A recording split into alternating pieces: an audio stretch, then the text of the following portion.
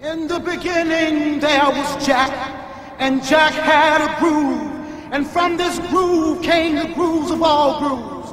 And while one day viciously throwing down on his box, Jack boldly declared, "Let there be house," and house music was born.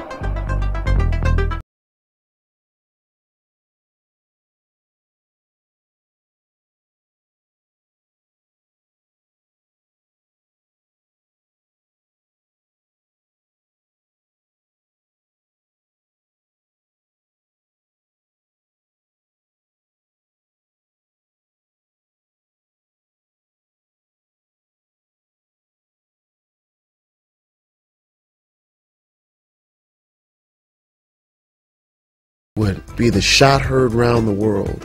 I was saying, give me some of what you smoking, pal, because it's just unbelievable. I think the house is a feeling, and I think that if you don't feel it, it can't be house.